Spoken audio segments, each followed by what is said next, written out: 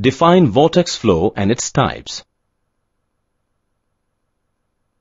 To understand vortex flow,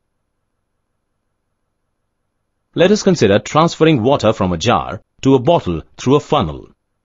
When we pour water,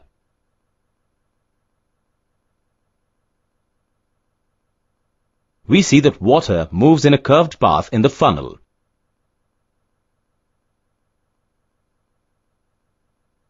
And then drop down in the bottle. Such type of flow is known as vortex flow. Thus, vortex flow is the movement of fluid in a curved path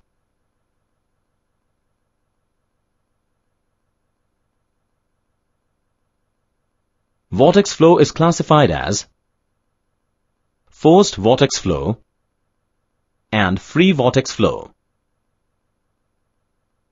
So now let us first understand forced vortex flow. To understand forced vortex flow, let us consider a glass of water. When we stir this water with a spoon,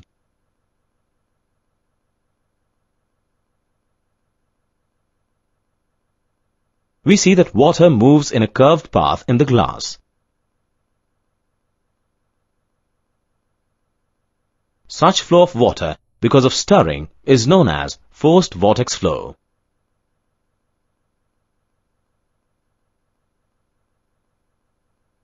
Thus, forced vortex flow is a type of vortex flow where the fluid moves in a curved path under the action of an external force.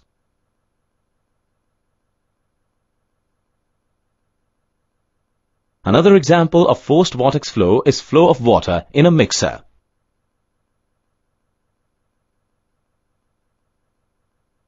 Now let's understand the free vortex flow. To understand free vortex flow, let us consider a wash basin. We see that when the tap is fully open, the water moves in a curved path in the basin. Such flow of water without the action of any external force is known as free vortex flow.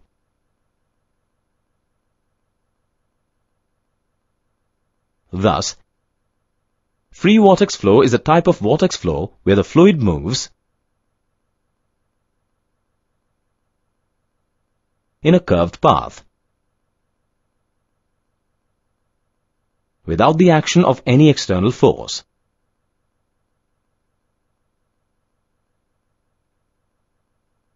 Another example of free vortex flow is the flow of water in a whirlpool.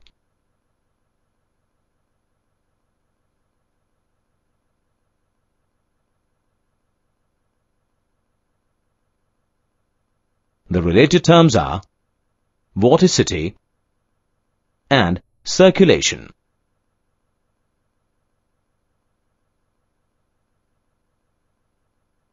Question.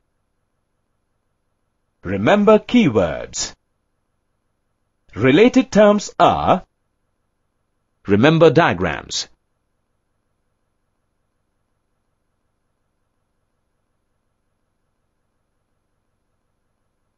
remember definitions,